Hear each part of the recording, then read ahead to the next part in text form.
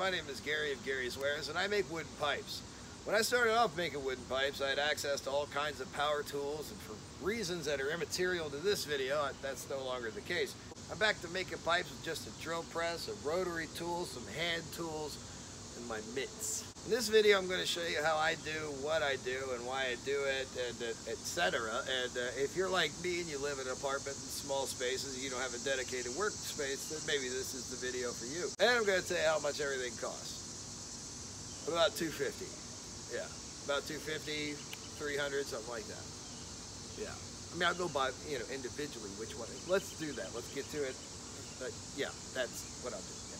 The first thing you're going to need is a place to work, like a sawhorse. This is a standard sawhorse that I've taken and modified and widened the spine, and now I can actually put something down here without it falling right off, and added a little shelf and yada yada yada. And I made not one but two of them. If you want to see how I made them, there's a link to the video down below. Also, if you're working outside, it's not a bad idea to have a boom set up like mine. I cover that in the video, and duct tape an umbrella to it. And here's my clamp light. And it may not look like much on the outside, but it's got a 5,000 Kelvin LED bulb in there, which is a very good choice for woodworking. You can check out my review of this down below as well and get a 15% discount, if that's your thing. First step is cutting. And in pipe making, a bandsaw is probably the best choice, but if you can't afford that, these three saws will do the trick. There's lots of different saws out there that do different things, and I won't pretend to be any kind of expert, but the one thing that you want to pay attention to is TPI, or teeth per inch. This is a Craftsman 15-inch medium cut hand saw, and when you compare it to the back saw, you can see that the teeth on this one are much bigger than these, but there seems to be many more teeth on the back saw. This gives the back saw a finer cut, and this kind of saw is more for lumber, that sort of thing. This is not the kind of thing that you'd want to use on purple heart or curly maple here. With exotic woods, it probably costs you a little bit of money. You don't want to make too many unnecessary cuts or rough cuts. You want it to be pretty precise, which is why I use a back saw.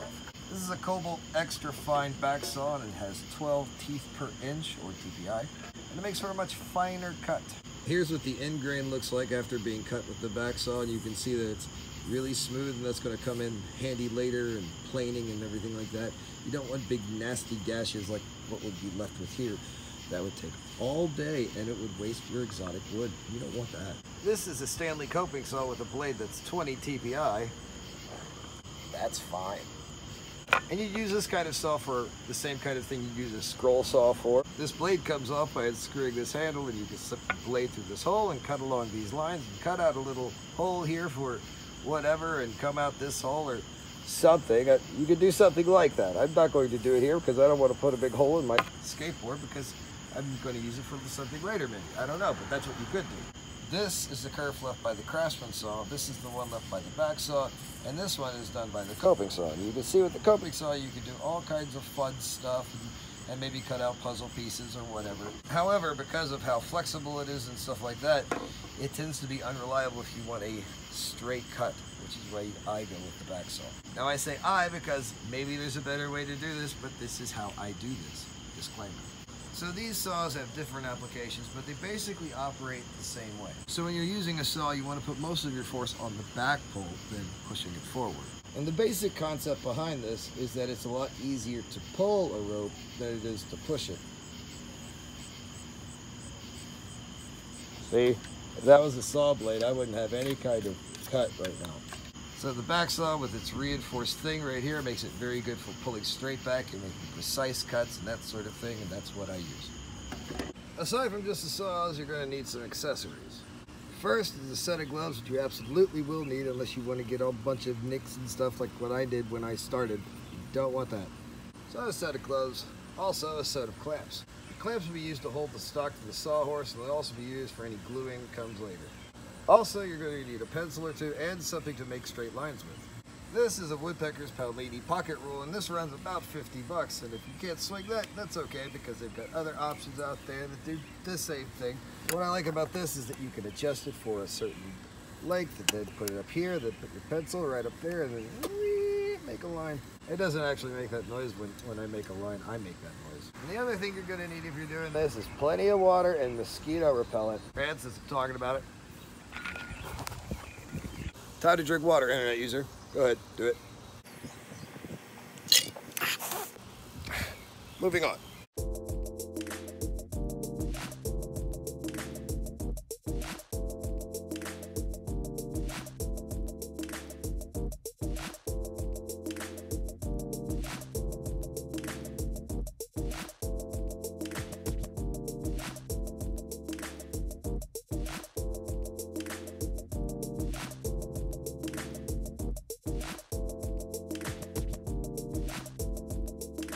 Here's the pieces after cutting.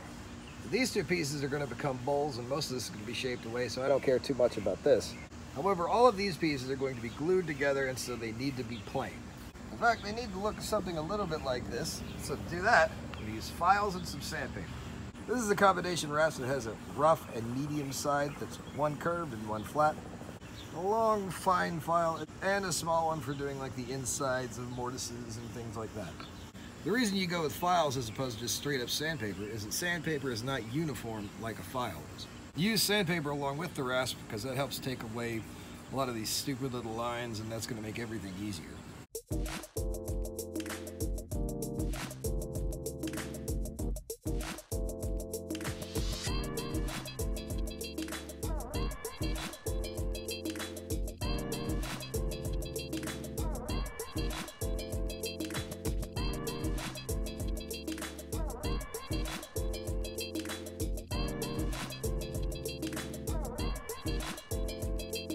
Now that the pieces are sufficiently planed and marked, they are ready to be drilled.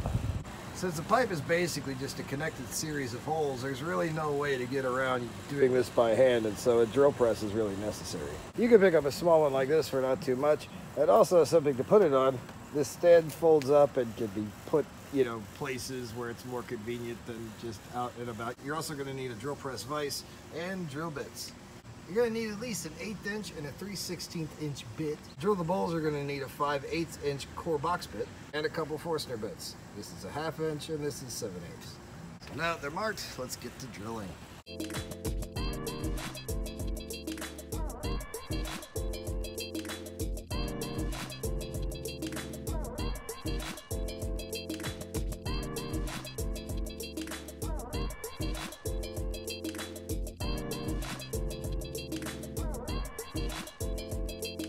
Many holes of various sizes have been drilled.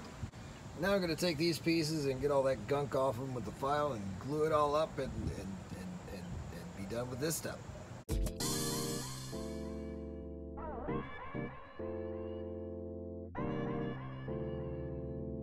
Now that all the holes are drilled and everything's glued together, it's time to shape, which I do with a rotary tool. I think I've gone through about 6 or 7 rotary tools in my time making pipes, and this one seems to be pretty good, especially for the price. The bits you'll need for shaping is a high-speed cutter and a sanding drum. Let's get to it.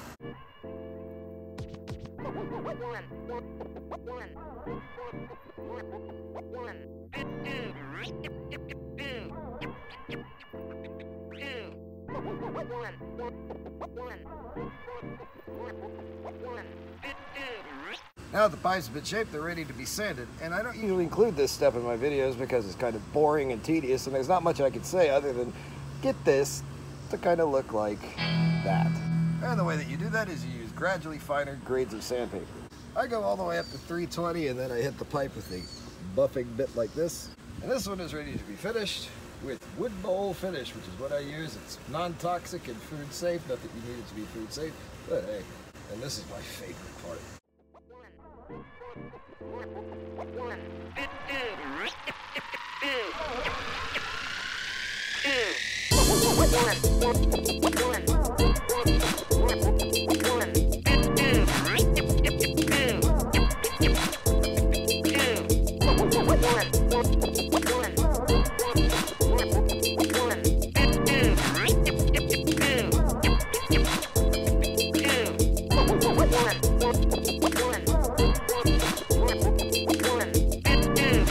And here it is after 2 coats. I like it very much, especially this knot in the bowl. That's really cool. And I guess that's everything. If I haven't said it already, if you haven't caught on, this is not an easy, nor is it a quick way to make pipes, but you do get them done eventually. If you like this video, please like and subscribe and do all that stuff. And thanks to all my Patreon supporters and things like that. If you don't know, this is how I end these videos. I just kind of ramble, and I put like credits like down here and stuff. And like, if you're interested in getting some of these pipes, follow me on Instagram and Facebook, and hit me up through there, and we can work something out. And blah blah blah blah blah. I guess that's yeah, that's it. And one last thing, drink some water, internet user.